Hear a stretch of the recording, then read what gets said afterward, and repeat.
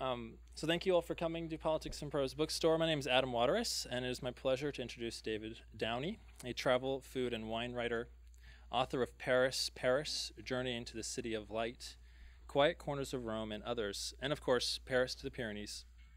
A skeptic pilgrim walks the way of St. James, which is what you are all here for tonight. Mr. Downie's pilgrimage begins, of course, in Paris and continues towards Spain, where the typical pilgrimage, by today's standards, would just begin. Downie's pilgrimage is personal and eccentric and revelatory in many ways for the author, but remains so as well for the reader, who is rewarded with an enigmatic view of a rural France few will see. I know we've got a lot of old acquaintances and family and friends here, so I just want to leave it at that. Please join me in welcoming David Downie.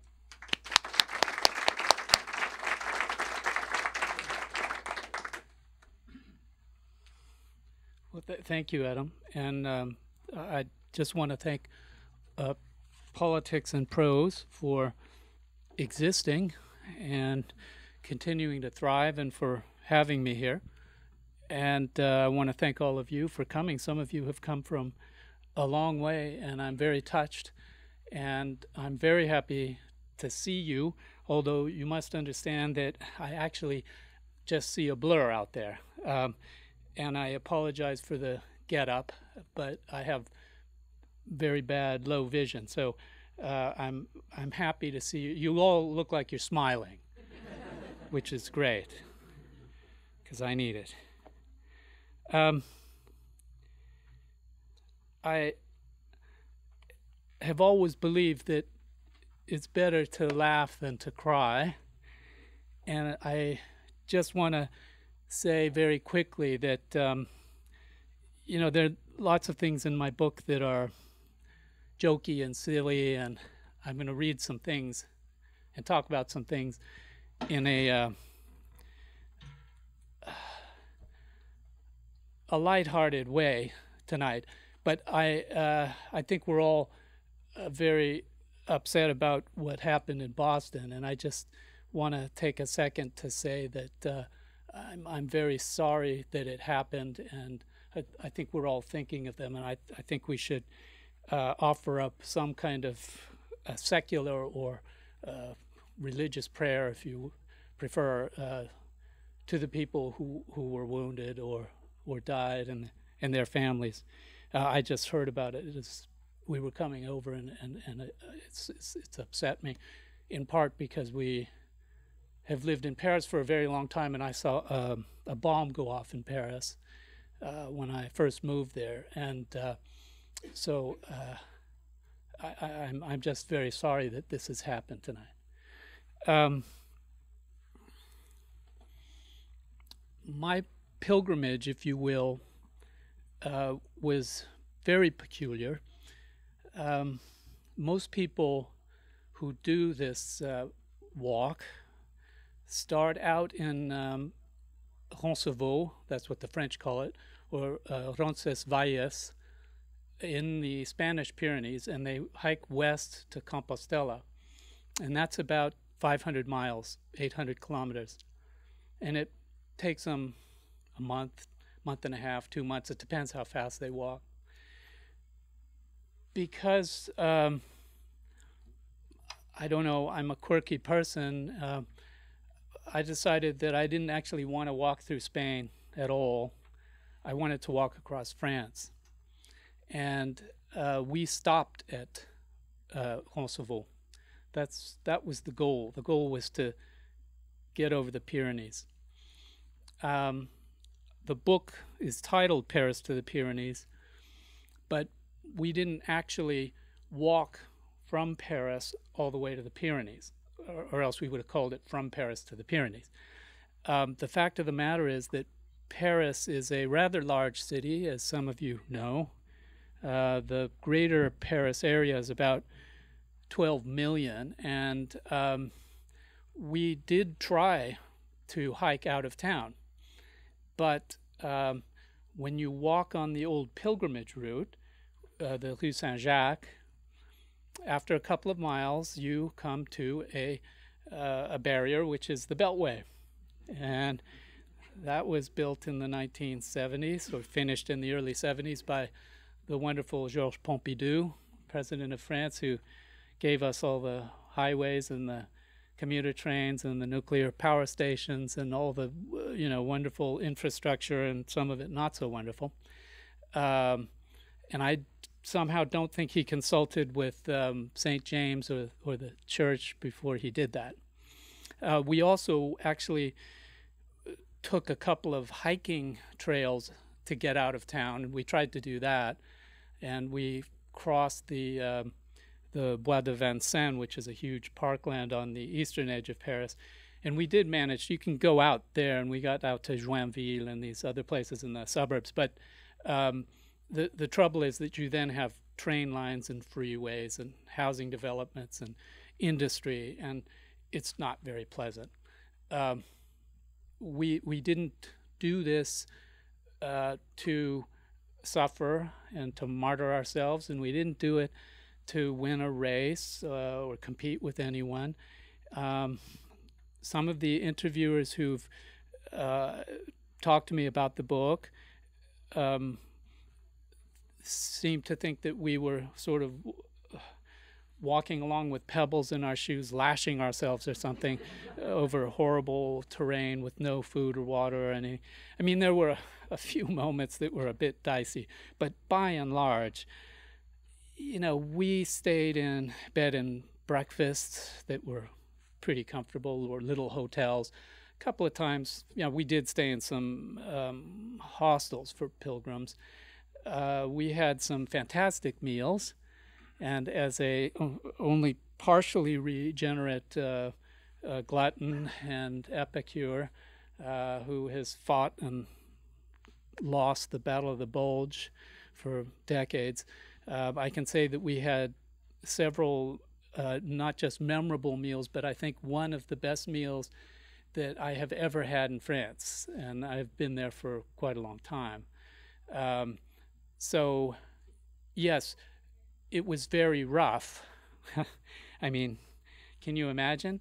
Every morning we had to get up and have breakfast and stretch because we were kind of stiff, and then go out and walk all day and see wonderful things and eat wonderful things and meet mostly interesting people if they didn't run away from us. That was one of the challenges. I was about to say problems, but I realize I'm not in France and you can't say problem in America. A lot of the rural French seem to think of pilgrims or hikers or anyone who's not from their village as the latest wave of barbarians.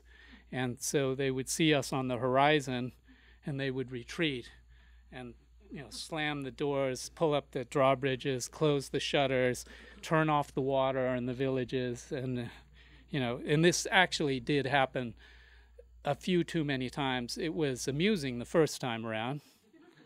The second, third, and 10th time around, we wondered what was going on.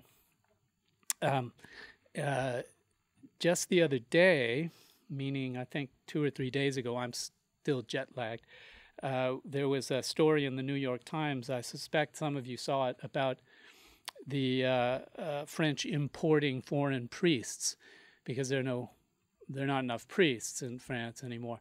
And this one fellow from Togo has gone to Burgundy, and his parish, he has many parishes, but he's based in a place called Saint-Vallier. Well, we walked right by Saint-Vallier, and he said in this article to the journalist that after several years of being there, the people still will not touch him or shake his hand or have anything to do with him, and they sort of, they come to hear his sermons or go to Mass, and then they sort of scamper away. And so I read that and I felt better because I thought, granted, I don't have them with me. I wear these kind of goggles because I can't stand light. And I always wear a hat for the same reason. And, after you've been hiking for a while, you get pretty, you look pretty rough. And so thank God Allison was with me, because otherwise we probably would have starved to death or died of thirst. Um, a journalist a couple of weeks ago asked me why I had decided to do this with my wife. And I had to stop her and say, well, we didn't do it my way. We did it our way. And in some ways, we did it Allison's way, too. If anybody here has ever tried to take a walk, let alone a 750-mile one, with a photographer, I suspect you will understand me when I say that we were together mostly in spirit and often not in body, because one of Allison's nicknames is Antelope or Gazelle. And as we walked along, she was bounding ahead and taking photos, or I'd look for her and she'd gone off there, and then I'd look back. And there were many days where she got lost or I got lost, or we actually walked separately a lot of the time. And even when we were walking together, we often walked in silence.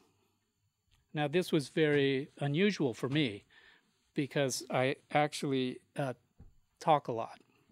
And Allison often intervened to, in a very polite way, tell me to be quiet or stop ranting about something. But we both learned to walk largely in silence because this pilgrimage is in part about silence. And one of the reasons that I would have done it on my own if Allison hadn't wanted to come with me was that I was craving silence. We live in the center of Paris, in a very busy, lively part of town. Paris is a very a wonderful city. It's also very noisy. And I have, as I, motor along through middle age, I've come to appreciate silence more and more. It's very difficult to think in a place where you're being bombarded all the time by sound. So one of the wonderful things about this pilgrimage was just reconnecting with silence. And like that old song says, the silence has a sound. It really does.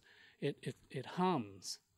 And some of the most silent, magical places, and this coming from a non-believer, were the churches, the refuges we went into along the way. And there is something absolutely wonderful about coming upon one of these isolated churches and being able to go in and sit there in the semi-darkness. It's usually cool, and just hear the silence humming.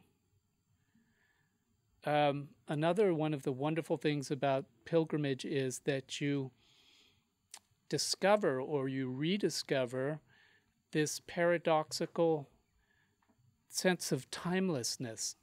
There's a timelessness of time. You know that time is going by, but you lose track of it.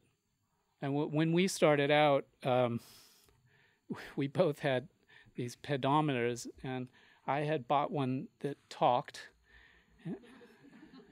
and squawked and made these ridiculous noises and told us how many calories we were burning and what the time was, and all of this. Allison had a very silent one, of course, German built and much more efficient than mine. And so, a couple of times we would hike into a town or a village and go into the church, and my pedometer would say 3.2 kilometers. And so when finally, after, 10 days or 12 days of walking, I looked down to check how far we had walked and discovered I'd dropped it, or it had fallen off, or somebody had unhooked it. I felt a great sense of liberation, and Allison did too, maybe even more than I did. So whether you're religious or not, or spiritually inclined or not, time and this sense of losing time is wonderful.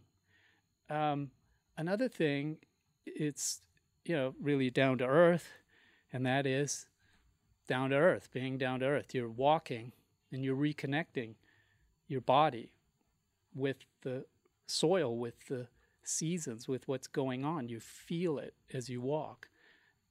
We were very fortunate. We were both walkaholics.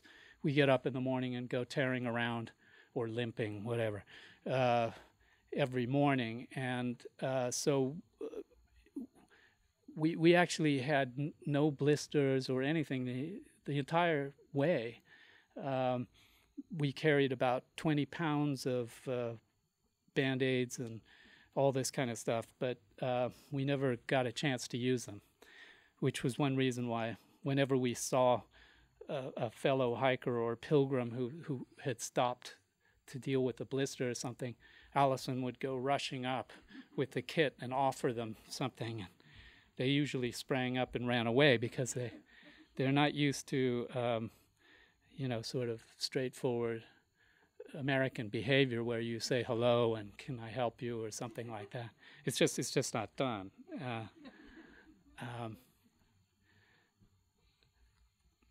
This pilgrimage is like slicing into a layer cake, or a millefeuille if you prefer. It's France. There are so many layers of history and of culture that you walk along and you're nourished as you go by what you see and what you smell and what you hear, but also what you know or learn as you go along. So when we started out, we were consulting one of my all-time favorite books, The Conquest of Gaul, by Julius Caesar, as you all know. It's a fabulous read. I suspect they stock it here. If they don't, they should. And I would urge you all to read it because it's really extraordinarily interesting. If you're interested in France at all, you have to read it because you will learn about ancient Gaul. It is the victor's version, of course, but there are so many fascinating things that you learn about the forebears of the French that ever after, as you walk along scratching your head and trying to figure out why something happened, you'll say, oh, yeah, Caesar talked about that. Because the French, like lots of old cultures, are wedded to the past. And that's not a judgment. Often when the French, who are traditionalists, are attacked by the progressive side, the word passéiste or passéisme is used as a kind of insult. But I think that understanding and appreciating the past is actually essential for keeping us out of trouble in the present and the future. And, we need to look at our past and move forward looking both ways. In this book, I develop a theory which is anything but original about the French, and I call France a Janus culture or a Janus nation because, as you know, the god of thresholds has two heads, and he looks forward and backwards at the same time. And the French are like that. There are other cultures that are like that. France is very old. Italy is very old. The Middle Eastern countries have extremely old cultures. France has no monopoly on it. However, even more so than the Italians, I would say the French are very interested in their past. So everywhere you go, you will see some sort of vestige of the past. And that adds to the wonder of this walk. The layering effect also has to do with the road itself. Now, in Paris, the Rue Saint-Jacques used to be, or originally was, a Bronze Age trade route. And then when the Gauls showed up, they turned it into a road. And then when the Romans showed up, Caesar arrived and took over Paris in 52 BC, the winter of 52-51 to be precise. And he improved the road and turned it into the main north-south axis, the Cardo Maximus of Paris, and it's still there. In the Middle Ages, it was turned into the pilgrimage route. So that pilgrimage route, which runs all the way across France, is essentially built on layers, modern, medieval, ancient Roman, ancient Gallic, and Bronze Age. And as you go along, it's not that you're looking down and you're saying, oh, gee, look what they did 3,000 years ago. This is great.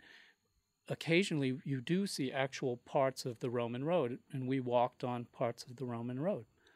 In fact, our word for street comes from stratum and strata, because the Romans built their road or roads in layers. So I was fascinated by that. I was also interested in the fact that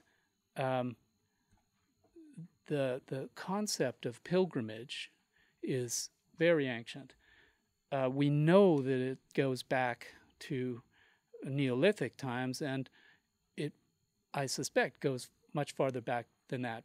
Because if you think of the cave paintings, which were done in France in some cases 25,000 years ago or more, it is now thought that those grottos that were painted were, in a way, shrines to commemorate the dead, often.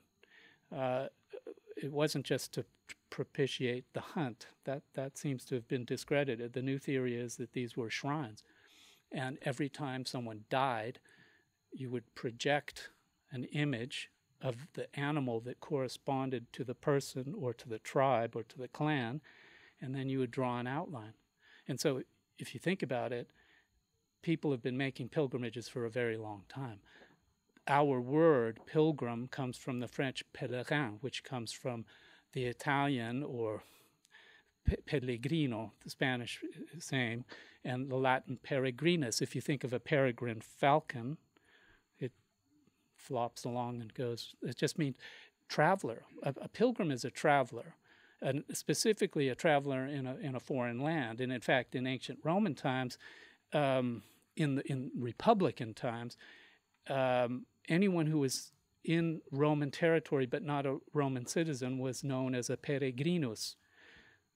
I mention this because many people have asked me, you're an atheist. What right do you have to call yourself a pilgrim? And I say, well, the Christians don't own the word or the concept. In fact, every religion has pilgrims. And before there were codified religions that we know of, there were pilgrims. So I felt like a bona fide pilgrim. I'm a pilgrim here today because I'm not from here, and many of you aren't from here either. The fate of man, I think, is to be on a kind of constant pilgrimage. Your life is a pilgrimage, whether it's commuting, going back and forth to work, or traveling around.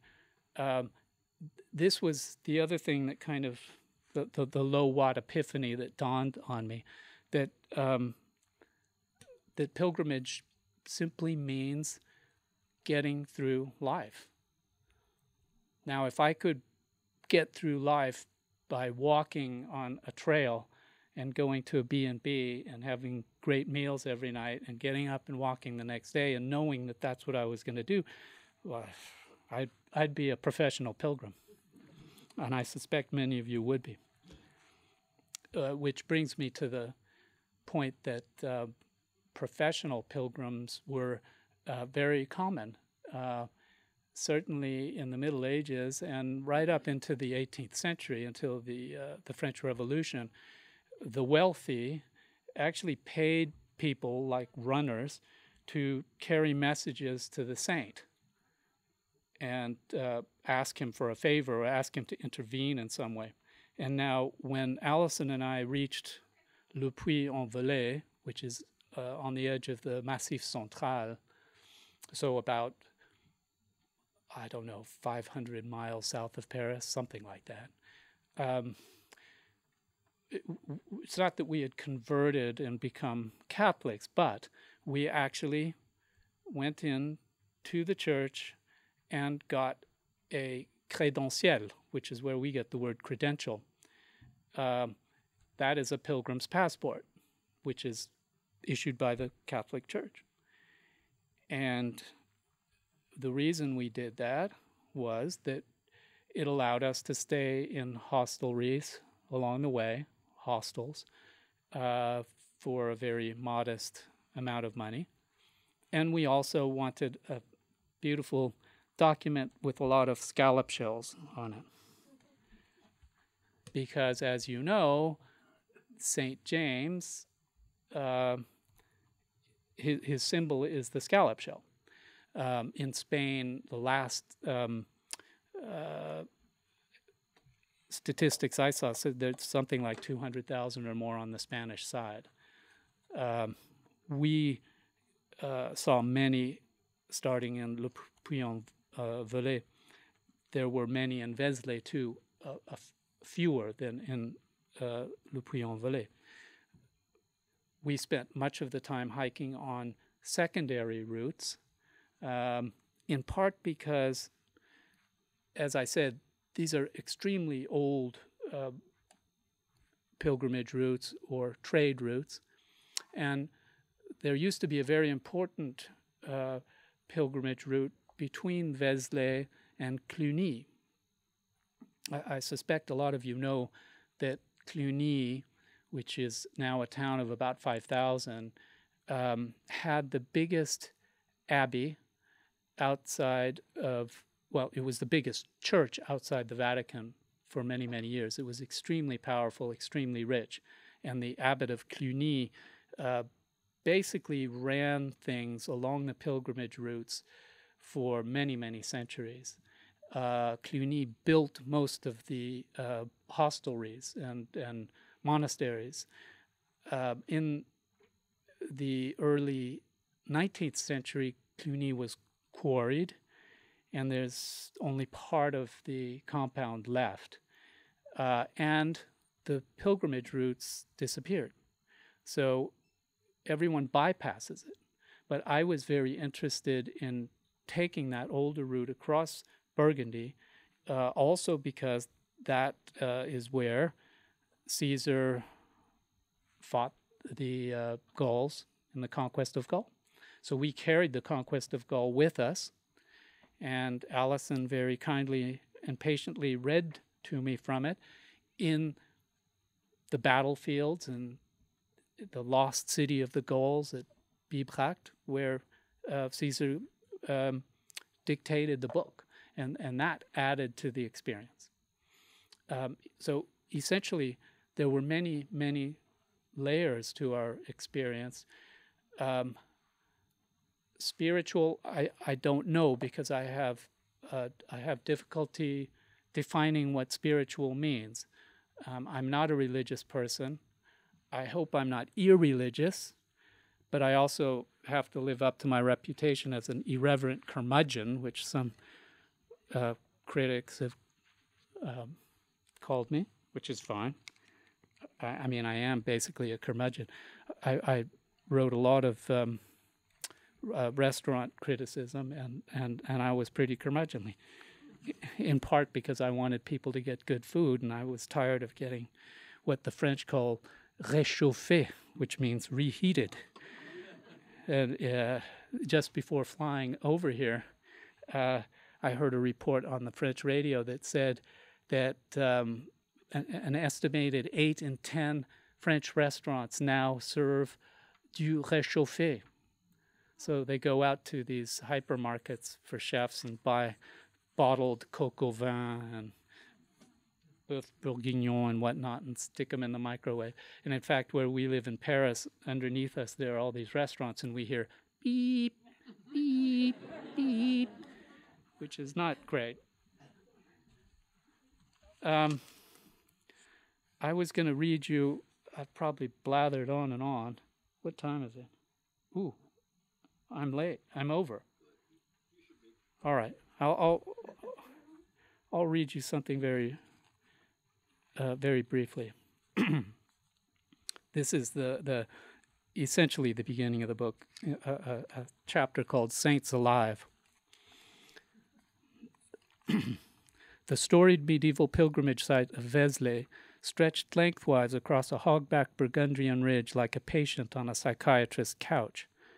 At the head of the hill was the Romanesque repository of Mary Magdalene's relics.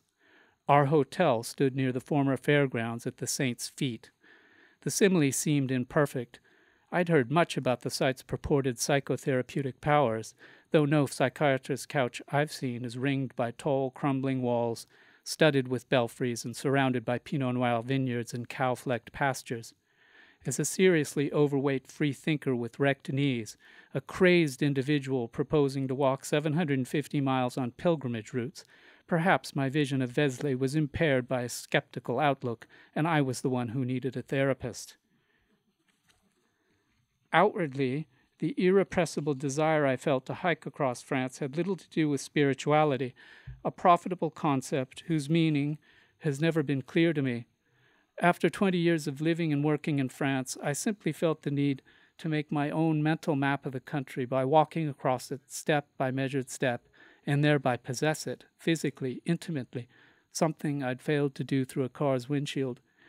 I also needed to reinvent myself from the bottom up, restore something I'd lost, discover things I'd never tried to find, make an inner as well as an outer journey, and ask the big questions again, the what's it all about Alfie ones I'd stopped asking once out of adolescence. Among those fundamentals was, did I want to stay alive, or did I prefer to explode like an overinflated balloon? A quarter century of high living as a travel and food writer had demanded its pound of flesh. Many pounds, actually. I'd become a hedonist and glutton. The cookbooks I'd written, the recipes I'd tested, the buttery croissants and fluffy mousses I'd savored in every imaginable locale, from bakery to multiple-starred restaurant, had buried me in radial tires like the Michelin Man. One fine day, while eating my way through southern Burgundy, I'd keeled over and awakened to be told I was, in essence, a walking foie gras. I'd become a life-sized, green-hued liver, an organ afflicted by something called steatosis. A second French doctor leaned over my hospital bed and nodded with undisguised disgust. He explained that steatosis means marbled with fatty veins and pocked with fatty globules. I also had viral hepatitis, probably from food poisoning. I was, in short, experiencing liver failure. So that was the initial motivation for my walk. There were many others, and I suspect that if you persevere and read the book, you'll discover that there was more to it than just physical regeneration. I've probably gone far too long. You okay? Oh, all right. I'll read you. That's the New York Times. It doesn't want to be ignored, but it does ignore me. Thank you. Thank you.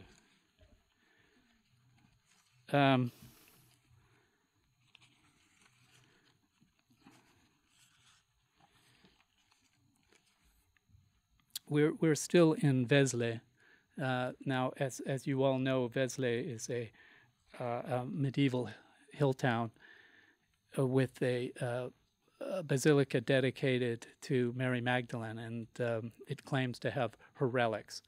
The relics were de-authenticated by a papal bull in the 1200s, but if people believe that they're authentic, that's okay. They still draw crowds.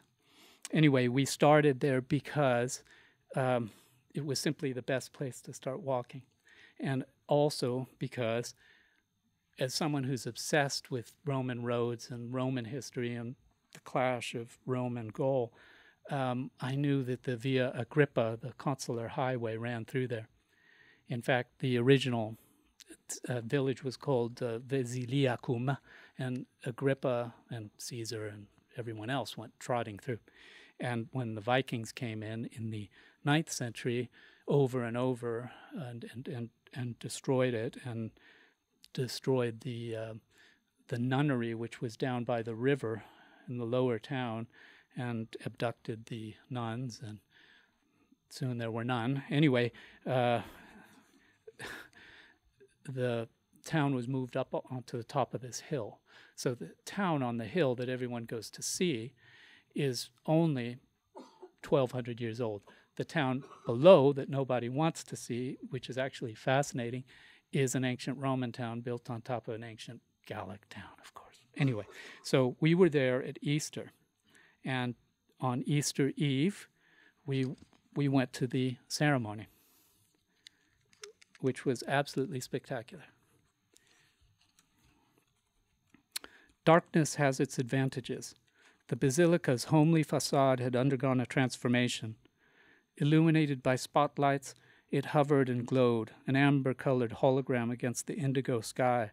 I thought for a minute about my confused state of mind and realized I was wrestling with holograms of my mind's own making. Inside the enclosed porch, the darkness teemed. I could barely see. A woman handed me 2 wax tapers with white paper hoods. A choir of voices emanated from the basilica's nave. A figure in robes appeared, his face lit by a flickering taper. He positioned himself beneath the central tympanum, stooped, and lit a fire. As if fed by gasoline, the fire exploded into a blaze. It cast the priest's shadow upward across the tympanum where Christ reigned. A dog-headed man in the figure of St. James glared down at us. With flames leaping and shadows prancing around him, the priest spoke. I could not make out what he was saying. I grappled with slippery emotions, my mind jumbled with thoughts of the primal fire, the eternal flame, and the campfires of my childhood. The priest tipped his taper and lit the candles of the men and women standing nearest. They lit others' candles. One by one, the twinkling points of light illuminated arms, necks, and faces, a throbbing canvas. And then a bell tinkled. Unable to speak from the emotion, I pressed Allison's hand. As I lit her candle, her face leapt out of the darkness. I caught my breath as the basilica's giant doors yawned open. The faithful broke into song, their faces painted by childlike grins made strange in the dancing candlelight. I felt myself slipping into an intoxicating oneness with my fellow human beings, the torchbearers, the happy, the saved, the faithful. But as the assembly filed from the porch into the nave, and the spotlights came up to enchanting harpsichord music, the stagecraft overwhelmed the authenticity. My cheeks burned with shame. I'd been hoodwinked. I'd hoodwinked myself. Shuffling forward, my candle before me, I felt like a walk-on in a cultish theater performance. The bone china spell had broken. Toto had dragged open the curtains, revealing the wizard of Vézelay. The words of an aged atheist friend spoken years before welled up from memory. If I had to do it again, I'd be a Catholic, she'd said with a wicked smile. For the pageantry, the ritual, the marvelous hocus pocus. It was marvelous. With incense, bonfire, and candles burning, we took seats in the artfully lit nave. Plato's cave transmogrified by the brothers and sisters of Jerusalem, keepers of this extraordinary temple.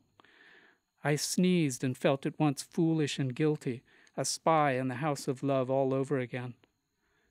The Easter Eve sound and light extravaganza segued into the days of creation, but my teeth chattered from the cold, and my backside went numb at the thought of a French version of intelligent design. As the fourth day of creation dawned, I rose silently from my seat and stole out of the basilica. The harpsichord's notes played up my spine, and the candles became voices roaring with skeptical fury.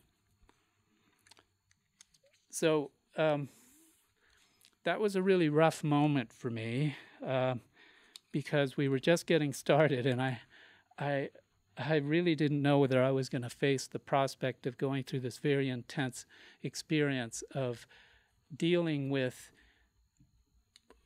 what had always been militant atheism and walking down a pilgrimage route. What I will say is that I think that by the time I crested the Pyrenees, I had become much more tolerant and appreciative of the churches that we stopped in great admiration of the art and architecture, and also of many of the people who were running these churches, the priests that we spoke to, who said things that made a lot of sense, beyond the fact that they were Catholic priests. And I think that one of the really great things about this kind of experience is that it really forces us to rethink everything. You're walking with your thoughts for months at a time, and you go over everything that's ever happened to you. And you think about all those big questions that you didn't think you were ever going to have to deal with again. And if you think about it, it's probably worth about 10 years of psychoanalysis. So it was cheap. I mean, not that I've done it, but I did a little when I had my eye problem and thought that I was going to go completely blind. So I can tell you that this kind of thing is extremely therapeutic. And I could go on and read on, but I think I'd better take some questions because otherwise we'll be here until 9 o'clock. Thank you. You have two microphones, one by the water cooler over there.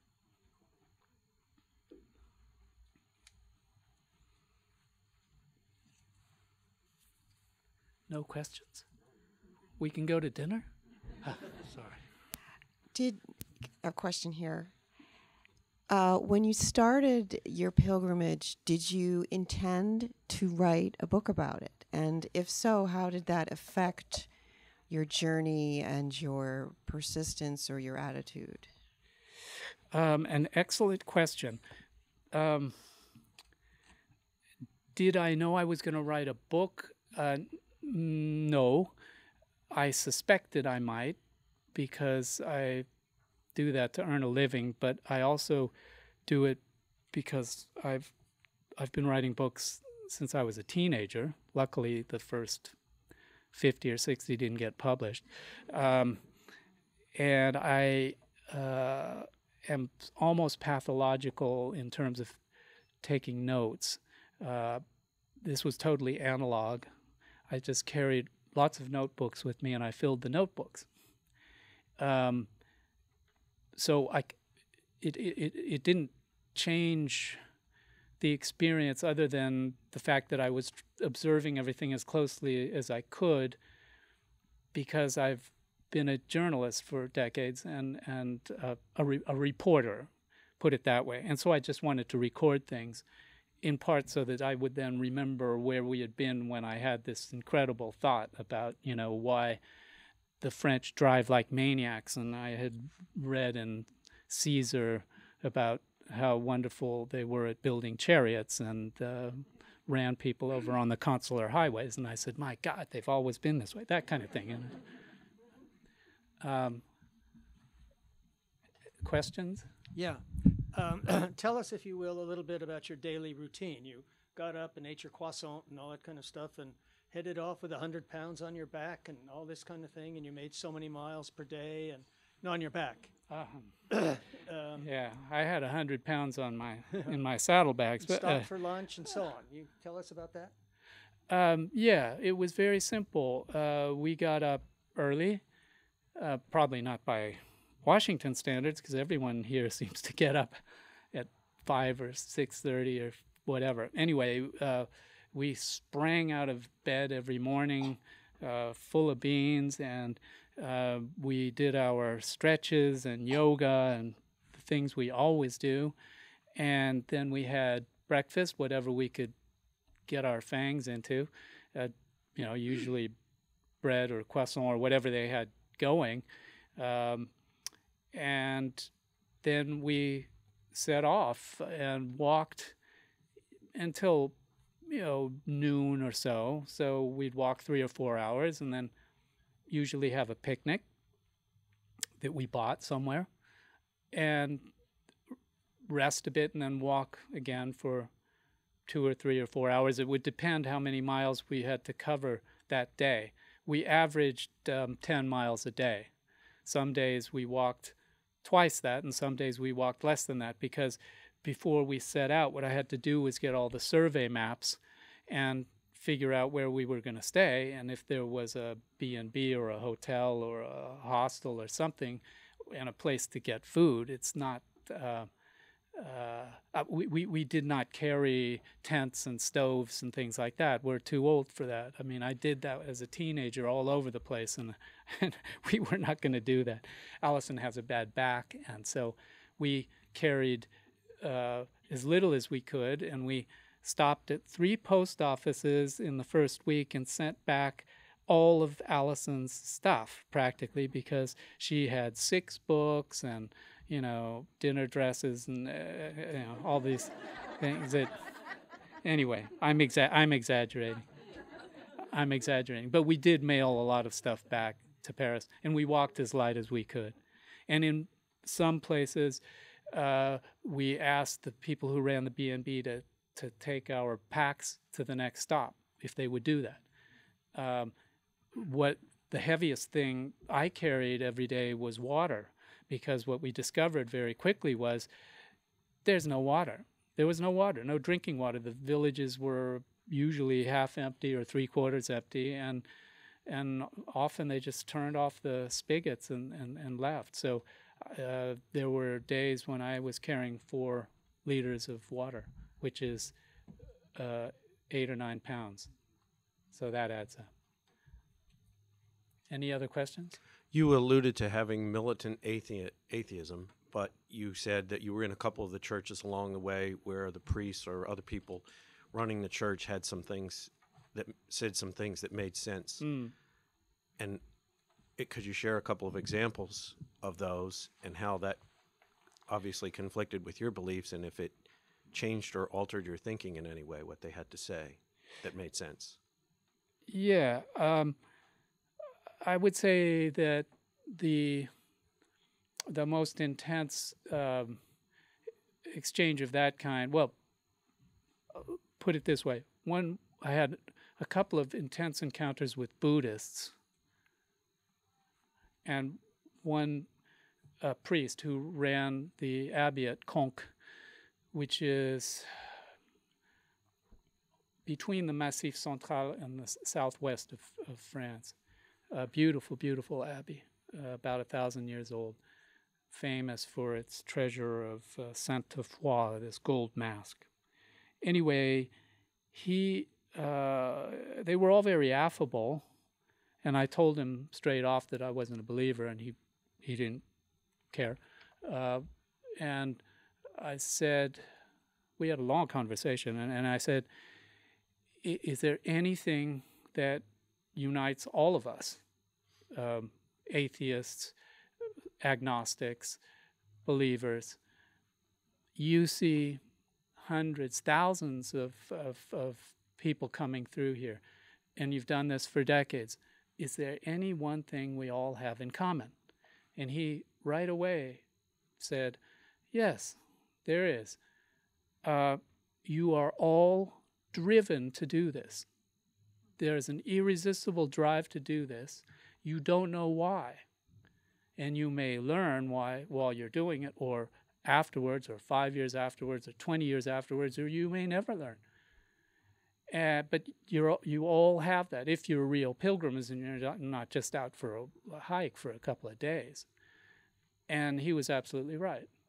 I was driven, I was obsessive. You can ask my wife. I wouldn't give up on this.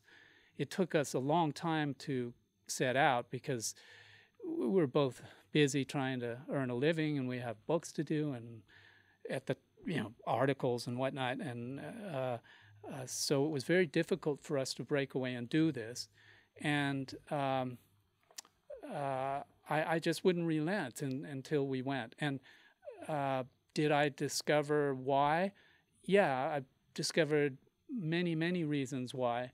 And, as I've said before to people who have asked me this, I set out with a lot of questions, and I came back with even more questions. But that's okay, because what I realized is, at least for me, the question is the answer. I mean, question contains the concept of quest. So for me, that was a great revelation, and it did change me.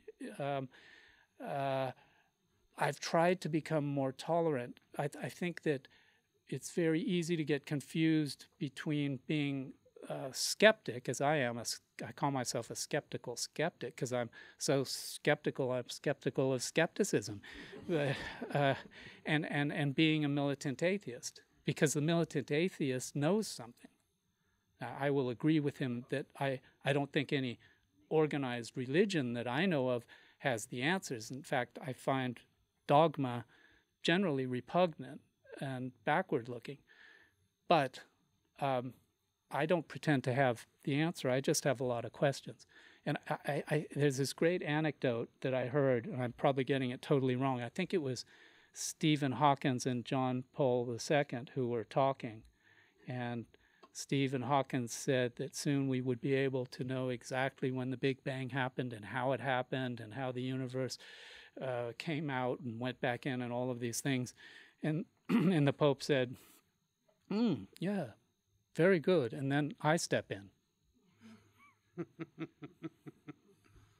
So that was the essence of a conversation, a very intense conversation I had with a Buddhist who had been a militant atheist and had asked himself all the hard questions and was still asking them. And we had this very intense conversation. He ran a B&B, and that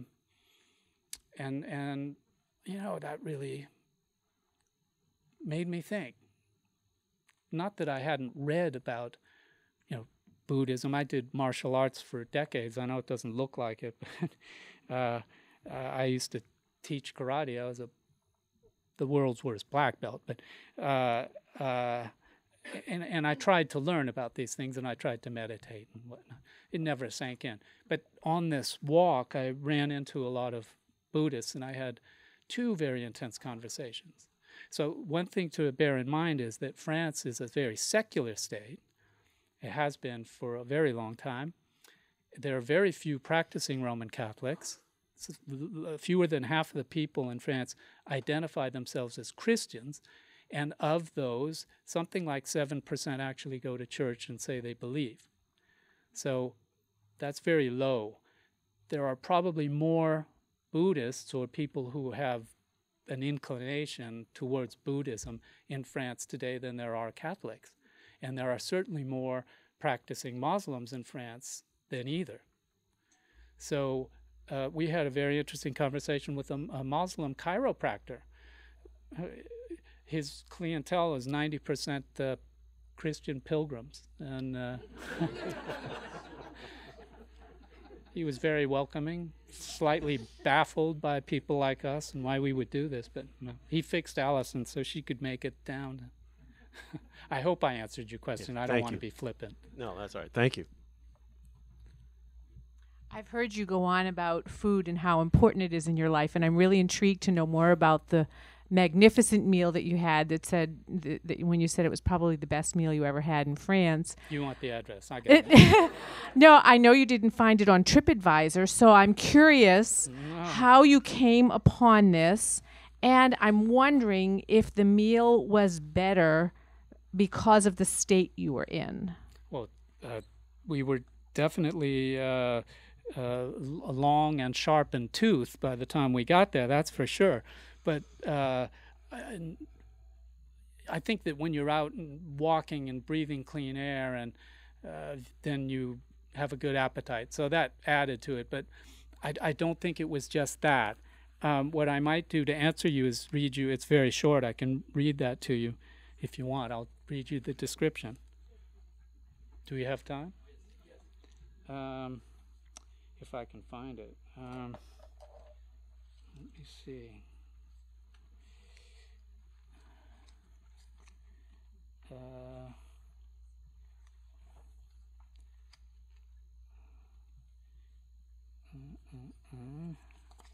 I'm getting there.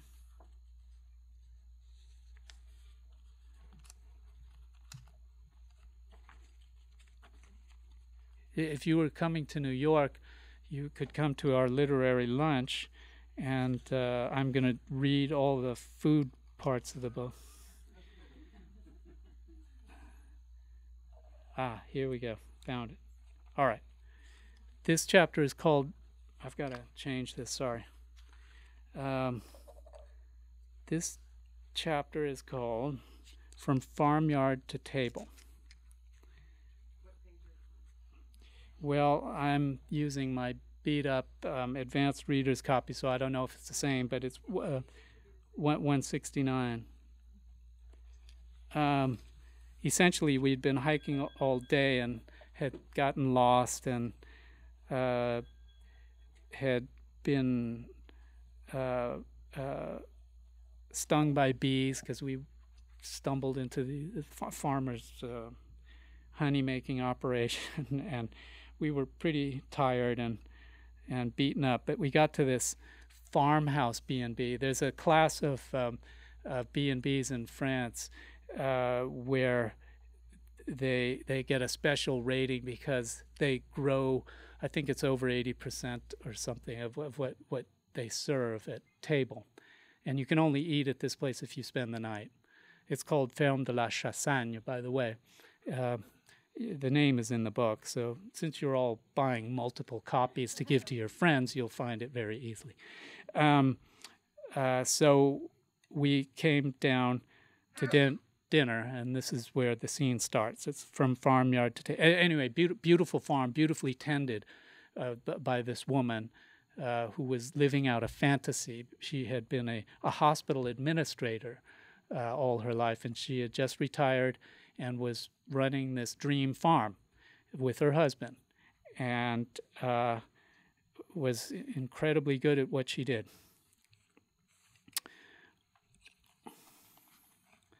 You were there when the calf was born? The woman's tone merged urgency, disbelief, and guilt. And the cream from the calf's mother? By now she'd finished her portion of utterly unkosher, creamy veal and mushroom stew. She gulped. But the animals, they're like pets. They're so cute. Jolly and roistering until now, the table fell silent. Françoise, the lady who owned the place, was unflappable. That's what happens on farms, she said. You don't raise livestock for the fun of it. Jacques, her husband, a stocky, boisterous man well past 50, confirmed that everything on the table came from the farm. The orange-yellow, freshly churned butter, the goose pâté we'd had for starters, everything. Even the mushrooms came from the woods. Okay, we didn't make the wine, he laughed, pouring liberally from an old-fashioned demijohn and looking like a modern-day Bacchus. It comes from a friend's winery in Mercurey. He makes it without sulfur, so it's practically organic. Drink to your heart's content. Our fellow diners took Jacques at his word, As the Mercure refilled the 10 wine glasses ranged around the big square table, I could see the moment of "you killed the calf" crisis passing. All 6 paying guests and 4 family members sighed almost simultaneously. Yes, the dream farm life had its unpalatable flip side, populated by slaughterhouses and butcher knives. But even the sensitive, inquisitive Belgian lady with qualms about veal and mother's milk allowed Françoise to serve her a second time. It was quite simply the most succulent homemade veal and mushroom stew that I or anyone else at the B&B had ever eaten. We took turns saying so, some of us with crocodile tears. The goose pâté had been excellent too, and it struck me as odd that no one wondered if Françoise had played Mother Goose before wringing the bird's neck. Patently, there was a hierarchy in our affections. As the conversation ranged wider, from Brussels and Santiago, Gaul and Rome, to the inevitable America, Afghanistan, and Iraq, I felt a twitch of heartburn, wishing we wouldn't always be taken for ambassadors of our country's democratically elected administrations. Françoise's fresh goat cheese came to the rescue. It was tangy heaven on earth. The delicate apple tart, untainted by corn syrup and artificial anything, had a buttery shortbread crust as flaky as snow, the fruit filling still firm. I refused not to enjoy them. Voilà.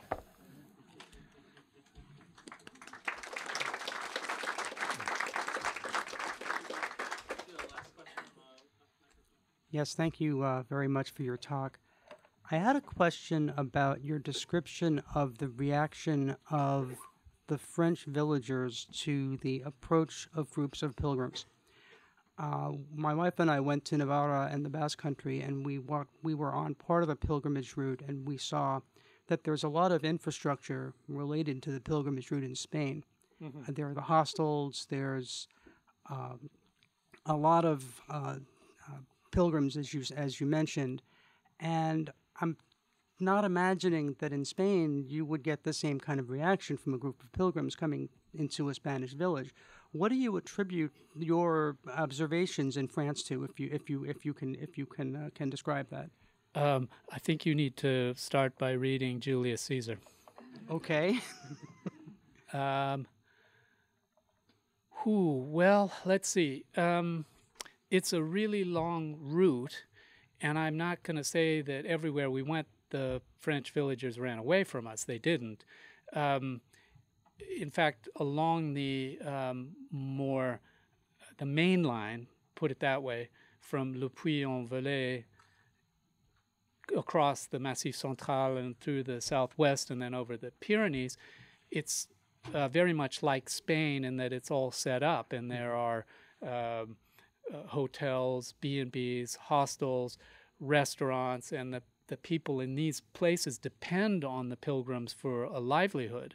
And so they see you coming and they, put out the scallop shell flag, and they don't run away from you in that part of France. And in Spain, they're set up. The thing about Spain is it's a bit like Rome. I love Rome, but the Romans are terribly spoiled because they get so many 40 million people a year. They don't have to make an effort, right? In Spain, it's a bit like that, but they're also deeply into it. So not just for commercial reasons, they're much more religious than the French or the Italians. And don't forget St. James. Santiago is the patron saint of Spain, and this whole pilgrimage route, I didn't get into it because we would be here forever, but it was set up really to funnel in Christian soldiers, warriors, to drive out the Moors in the Reconquista, which took 700 years. So their whole view of the pilgrimage route is completely rooted in the fact that it was there for geopolitical reasons initially, dressed up as religion. And so it has been there, and it has been in continuous use since the 9th century, when the saints' relics were miraculously discovered. Unfortunately for certain people, the archaeologists now tell us that those relics were the bones of 2 Romans whose villa was on the site, and but you know, people are not going to believe that. They still believe that Mary Magdalene's relics are there. So in Basley, but to answer your question, I think the experience in Spain and in France is utterly different. The French are generally secular. They're rarely religious, even if they run a B&B for pilgrims. And in the northern areas, or the areas that we walk through that are not on these main lines, it's a totally different reality. That's where the people ran away from us. Elsewhere, they have a commercial sense. So if you are concerned about having a good infrastructure for your hike, and you don't, or your pilgrimage, and you don't mind hiking with many hundreds or thousands of other people always in front of you or behind you, then by all means do the Spanish one. Thank you. You're welcome. I think that's it, because otherwise everyone's starving to death, right? Or you all ate next door, right?